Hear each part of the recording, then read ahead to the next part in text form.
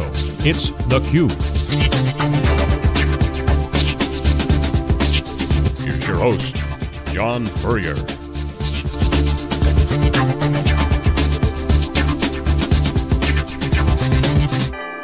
Hi, I'm John Bara with SiliconANGLE theCUBE. We're on the ground here in Silicon Valley at Mintigo's headquarters for CUBE Conversation. I'm here with John Bara, President and CMO of Mintigo. John, good to see you. Great job here. You're President now and CMO of a marketing company using technology. How do you feel? Nice to see you, John. Thank you very much. I feel great, and thank you for coming to Mintigo today. So I got to ask you, I mean, you've been a marketer, you've been a CMO, you've been part of a lot of successful operations. Marketing's changed, so I want to get your take first of the Mintigo story. What attracted you to this? Because as a marketer, you've seen every trick of the trade. You know the playbooks, the old school blocking and tackling of marketing. But what's the big deal with Mintigo? Share your thoughts. Well, things are changing so rapidly in B2B marketing here in Silicon Valley and throughout the world with the emergence of social, mobile, all the new technologies. CMOs in many ways have become an endangered species.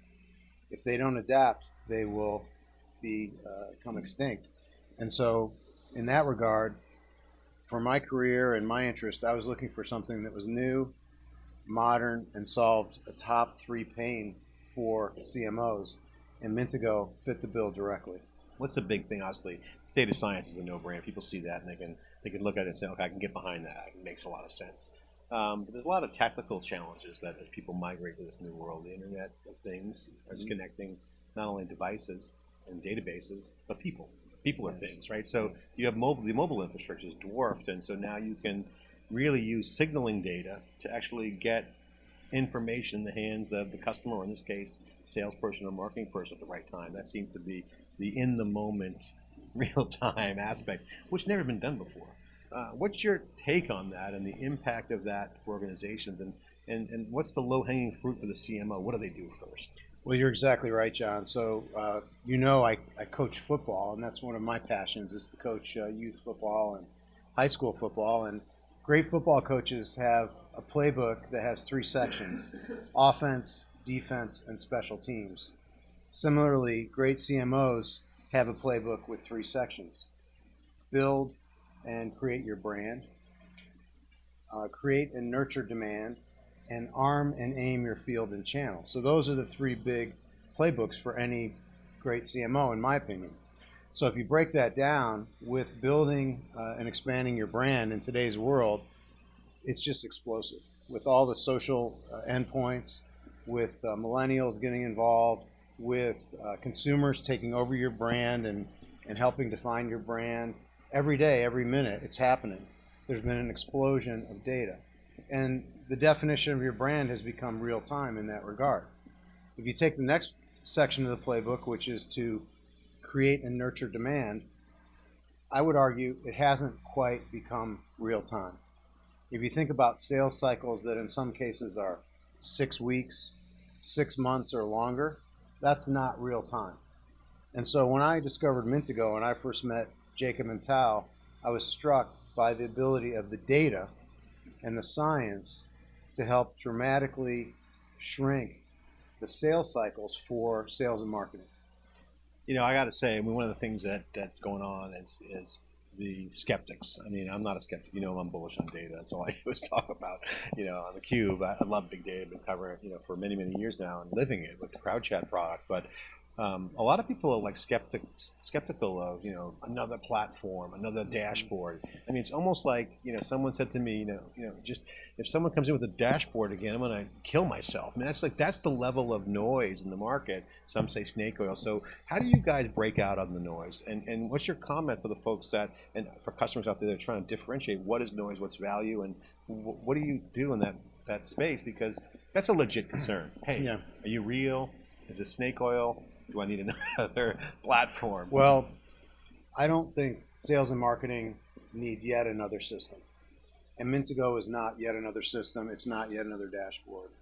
It's a capability that is embedded into your existing workflows and your solutions of choice. So whether it's Marketo or Eloqua, Oracle Marketing Cloud, Salesforce, or even LinkedIn, the major channels that sales and marketing are using today, we fit right in. We work within the existing workflow, and that's a real differentiator for Mintigo.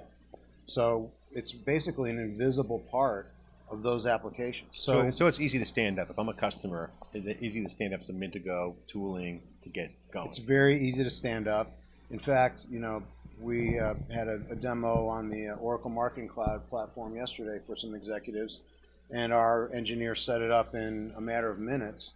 And we sort of joked about, isn't this a nice contrast to the days when you used to have to spend $100,000 to pay an integrator to implement your Siebel system, or even $1 million. You know, so it's come a long way in that Well, a lot regard. of people are dealing with this. I want to ask that point. It's a good question. Good segue question there. Is that old way, new way? Old way was buy a multi-million-dollar, 6 to 8 month rollout, professional services, millions and millions of dollars, to now the Splunk, the Tableau, the Salesforce.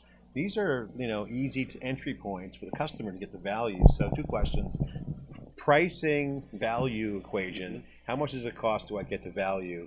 Is that now the new normal? Get a little taste and then get the value and then you get the sale? Or is it still the old, you know, big enterprise sales license thing? I think the old way is dead. I think the huge licenses, long-term commitments, those days are long gone.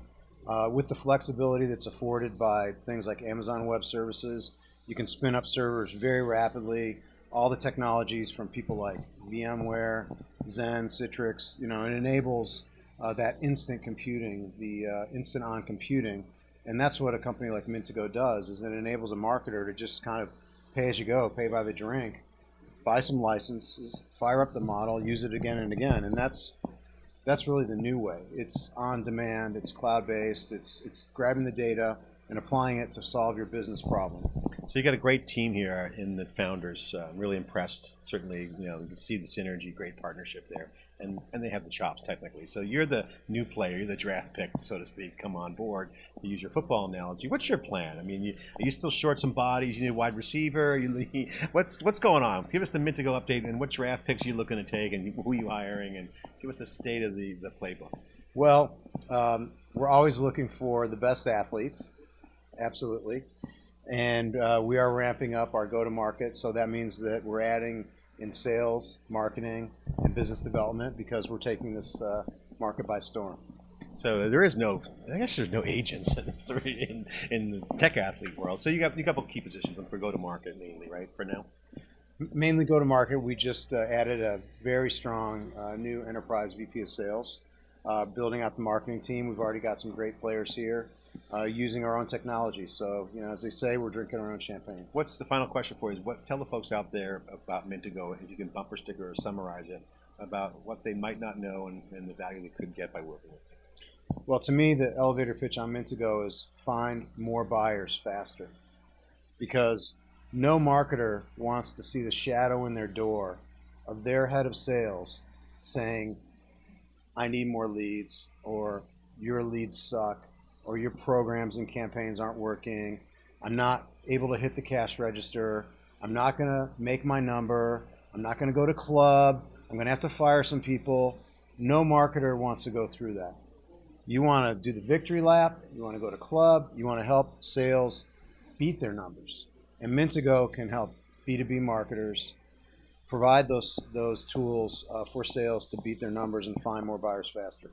All right, John Bara, the President and CMO of Mintigo here at Mintigo headquarters. I'm John Furrier on the ground in Silicon Valley here at the CUBE conversation in Silicon Valley here at Mintigo's headquarters. Thanks for watching.